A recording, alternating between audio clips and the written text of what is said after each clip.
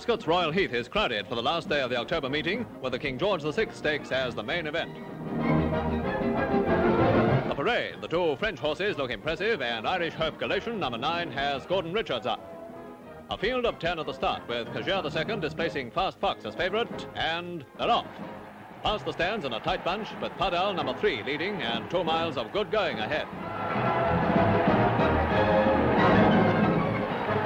1 mile to go, and still it's Pathé from the Boussac stable, with French-owned Fast Fox, number 10, and Pacademus, number 5, close behind.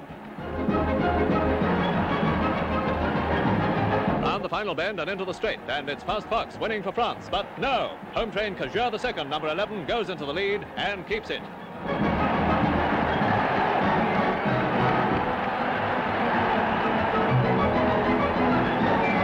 Yes, Cagire II wins easily by 4 lengths, giving jockey Charlie Elliot his 3rd win in the race. His backers a 4-to-1 winner and some much-needed cash for those tricky autumn handicaps ahead. Ascot crowds then saw the day's best finish, the Wyndham Handicap, resulting in another brilliant win for 14-year-old Lester Piggott, winning on Damremont by a neck.